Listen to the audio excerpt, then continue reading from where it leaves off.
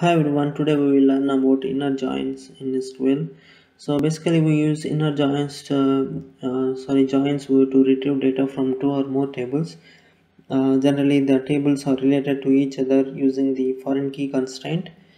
So the relationship between these two tables are defined while creating the table. So the inner join retrieves only the matching records in two tables. Let us understand with an example. Consider here employee and department table. In the employee table we have four columns, and in the department table we have two columns, and the common column between these two tables is department ID.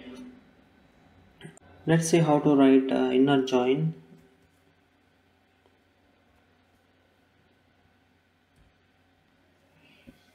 So let's start from employee inner join on department. Employee dot department ID equal to employee dot department ID. Since we are writing the star in the select statement, we get all the columns from the two tables. If you observe here, we have the department ID coming from the employee table and department ID coming from the department ID coming from the employee table and department ID coming from the department table. So let us understand how we get the result set. So first ID in the department employee table matches with department ID 1 in the department table, and we get the output for the employee ID 100.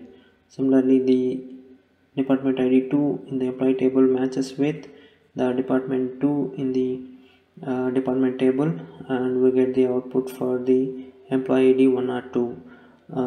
If you observe here, the employee ID 101 doesn't have any department ID in the table, so these records will not be present in the result set. So what if we want to get only the particular columns, specific columns in the output?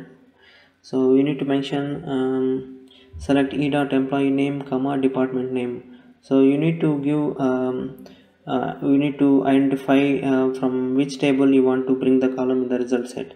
I am giving aliases E for the employee table and D for department table. So I am saying I want to get the department name from the department table, so I write D dot department name, and I want employee name from the employee table, so E dot employee name. If you see the output, we get the employee name and department name. So the record department ID 1 in the employee table matches with the department ID 1 in the department table. Similarly, the department 2 matches with the department 2 in the department table.